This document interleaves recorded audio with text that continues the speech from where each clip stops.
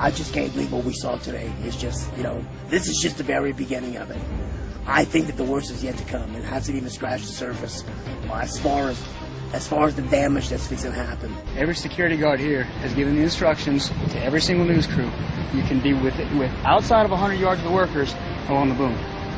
And who's saying that? Because nobody can tell me, unless you're the Jefferson Parish Sheriff's Office, you're the Coast Guard, or you're the military, can you tell me where to go on this public beach? I can tell you where to go because I'm employed to keep this beach safe. And right now, those are my instructions. I have to keep the workers safe as well. I'm going to go and try and talk to a worker under the tent. Can I do that? No. He's on a break. You are not allowed to interview any workers. The workers can talk to the media, according to the BP CEO 2 days ago. That word still hasn't trickled down to you all? We've already heard that one too. Yeah. What do you mean you've heard that one? It's true. The email does not explicitly give you permission to do that. There are quotes from Doug Suttles that say no one has been barred access to talk to the media, and that it's a misunderstanding, and the word hasn't trickled down to all the appropriate channels yet. That's what he said 2 days ago. So 2 days later, that word still hasn't trickled down. The word it's been briefed to us. By whom? Who's briefing you all? That's not important right now. Well, if you're telling me that I can't do it, it's important that I know who's briefing you. What's important right now is you cannot talk to the workers. You're interfering with their jobs right now. If there's somebody on break, I'm interfering with his job? Yes, you're interfering with his rest. Sir, you cannot talk to anybody there. Can I yell from a distance? No. I'm sorry, but that's the way it is. Sir, you cannot interview the workers. So there are certain fly zones that you couldn't go over at all. And then there are other zones where you had to maintain a 3,000-foot elevation. So primarily for the flight today, I believe we were around 2,500 to 3,000 feet. But there are certain areas that we couldn't fly over at all. And he kind of shows that on a map. So yeah, there are flight restrictions, but there's a lot of activity going on down there too. I mean, I saw countless helicopters down below us. And I guess I got 11 miles south of here, and it was really close because we landed. I got a phone call saying, "How close did you get?" So I went to the fix and made a right-hand turn, and it was the Department of Homeland Security, Air and Marine Division. They called. You're kidding me? They called you as soon as you landed. Yeah. And I was 11 miles, and she said, "Well, we're looking for another aircraft that was 40 miles south." And I think they were looking to violate them. You're kidding me. Charges, yeah. Army was here. I mean, this is big time. Army, there were a couple Army airplanes, a couple Black Hawks. Who else was Department of Homeland Security? Yeah, when they close down airspace like that, you don't want to mess with it. A buddy of mine. Why are they closing down the airspace? Do you know? I have no idea why they do it. My travel partner, Jet, actually did some research with West Jefferson Medical Center in Marrero, Louisiana. Mm-hmm. Yeah, and basically what they told us, that was between May 26th and May 30th, there have been 2 emergency admits, 6 ambulance, 3 helicopter, and 2 walk-ins. Oh, I'm so sorry, 11 emergency admits, 6 ambulance, 3 helicopter, 2 walk-ins. The symptoms were nausea, dizziness, severe headaches, respiratory distress. They were caused by chemical exposure to fumes from oil and dispersants. After that, after May 31st, they opened a first aid tent on Grand Isle and also one at Lafitte.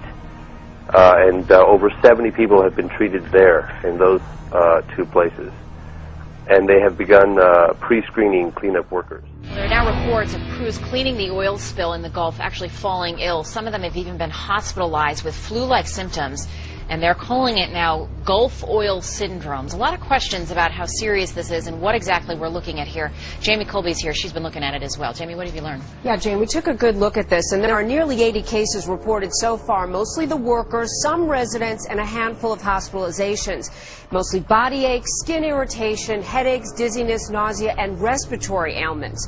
But now Dr. Manny Alvarez of Fox's medical aid team says America is facing a crisis. He calls it Gulf oil syndrome, and he says we need to watch out for serious health issues, even the potential damage to the brain. You would have some cognitive deficiencies, memory loss, confusion, haze. That's usually in an adult brain. Problem is in a young brain. We got to monitor the rates of autism and learning disability. So Dr. Manny says right now those at greatest risk are the workers on the front lines cleaning up the spill and those in the neighboring communities, followed by folks with chronic diseases, pregnant women, and children. Right now the CDC, the Department of Health and Human Services, OSHA, and the EPA, they're all with teams there monitoring the impact, and doctors say this is an unprecedented disaster. Clearly they're toxins. They're chemicals that are not supposed to be in the human body, so they are toxic to many organ systems, especially the nervous system. If they don't contain this thing, and this is a big if they don't, with the toxic gases that are coming out of this well with the oil, hydrogen sulfide, benzene, methylene chloride, and our stupid congressmen up there, they haven't got the backbone of a jellyfish. They don't have an ounce of care for human beings, or they'd be telling them what the Environmental Protection Agency has found that is blowing over the land. Now, I was a pilot for 30 years. I know that prevailing winds are from the northwest to the southeast, and these gases are blowing over the Delta, over Florida, and if they do not cap this well, you are going to see people sick. You might even see an evacuation of certain parts of the Gulf and Florida. It is going to affect the finances, economy of this country in a way that you can't even imagine. Warns that the Gulf of Mexico seafloor has been fractured beyond all repair, and our world should begin preparing for an ecological disaster beyond comprehension unless extraordinary measures are undertaken to stop the massive flow of oil into our planet's 11th largest body of water. The point that I'm trying to get across tonight is this, is that we are now in a chemical soup, worst case nightmare. The pressure that is building, as Pastor Lindsey Williams was talking about, at 25,000 feet. See, everybody's dealing, and God bless Lindsey for bringing this out. The pressure at 25,000 feet and the depth of the well, and if a magma chamber ruptures, then what happens with all the oil that is volatile? What happens with all the chemicals that are off-gassing? And what happens when you get, I love the word, magma, molten magma mixing with the chemical soup? Well, I think you can probably figure it out. Not to mention the methane hydrate that will turn obviously to methane gas, and then we got a problem, ladies and gentlemen, and Houston won't be able to solve it. As in fact, Houston's in big trouble. The point that I'm trying to get across to you tonight, those of you who can move out of the Gulf Coast, who have the capability, I would suggest that you should move now. If you've listened to anybody who has ever been a refugee, you do not want to be it. Well, ladies and gentlemen, the famine that is associated with this incident in the Gulf is so staggering in the ramifications. I think even mainstream media is carrying that 40 to 50% of the United States citizens on the Gulf Coast live by the protein of the sea. This is the first time you've seen it. What was your initial response? I'm just, I'm totally shocked.